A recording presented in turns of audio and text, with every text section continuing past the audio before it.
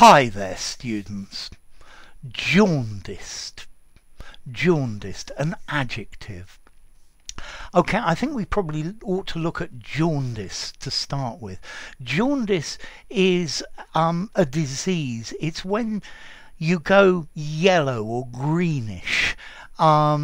It's normally because you have either a liver problem or some sort of problem with your blood. I think it's to do with a chemical that's in your bloodstream and not being broken down. I think it's quite common that babies suffer from jaundice because they don't have enough hepatic liver function.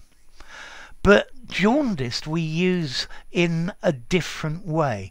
We use jaundice to mean showing negative feelings or ideas, to have a negative opinion of. So he has a very jaundiced view of life in middle class Britain. Yeah, he's not a fan of it. He doesn't like it. Jaundice, judging everything as bad because of your past experience. So maybe I have quite a jaundiced view of life. Yeah, you could look at something with a jaundiced eye. You're looking at it negatively. You don't like it.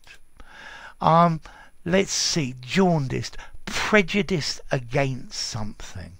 Also envious of it. I think envious is interesting. I think you wish you could have it, but you can't, and therefore you're prejudiced against it. Let's see. So jaundice, discriminatory, prejudice against. So he has a jaundiced vision of the future. Yeah, it's hostile, it's bitter, it's suspicious, it's skeptical that it will be successful, resentful, something like that. So jaundice, it's having an unfairly negative opinion on things, normally because of something that's happened to you previously. Okay, jaundice, we use this word to talk about the way people look at things. Yeah, so it's like a prejudiced or distorted judgment or point of view of things. He had a very jaundiced viewpoint. Somebody who goes to a restaurant and has a bad meal, from then on maybe they have a jaundiced view of that restaurant, or maybe even a jaundiced view of all restaurants. So jaundice, affected by the disease jaundice, yellow or yellowish, yellowing. But we use it as an adjective meaning to have a negative, hostile, prejudiced, biased opinion about something. You just don't like it. Yeah, you don't have even maybe good reasons why, or you do, but your reasoning is not very logical or fair. I think a lot of people have a jaundiced view about learning English. I think learning English at school often makes kids very jaundiced about language learning in later life because they make it so boring, and that's why they have a jaundiced view of it. So jaundiced, jealous and resentful of something.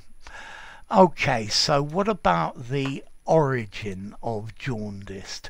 Well, obviously it comes from the disease jaundice. Let's see, in Middle English there's a word jaunisse, and I think this probably comes from jaune in French, yellow.